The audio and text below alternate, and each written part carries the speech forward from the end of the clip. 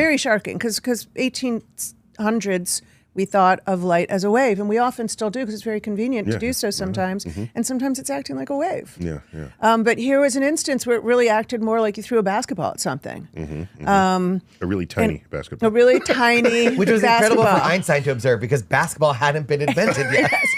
Right, and I somehow don't see him, I don't know, jiving with the sports analogy. But anyway, so photoelectric effect, shocker. Paper 1. Paper 2. Paper 2, special relativity, where he... Oh, just that. Just that.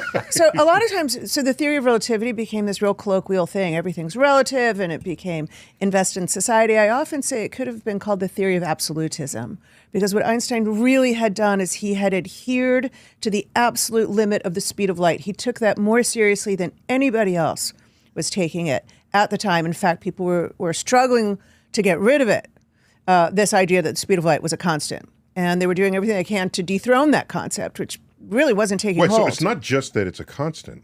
It's that it's a constant no matter how, when, or where you measure it. Absolutely. You're getting the same answer. That's right. Even if you're moving and the light is moving relative to you, you measure the same speed of light. Right. Which doesn't exist for anything else. That's insane. That was an insane concept. It's Two crazy. cars coming at each other are coming at each other faster than if one of the cars stops.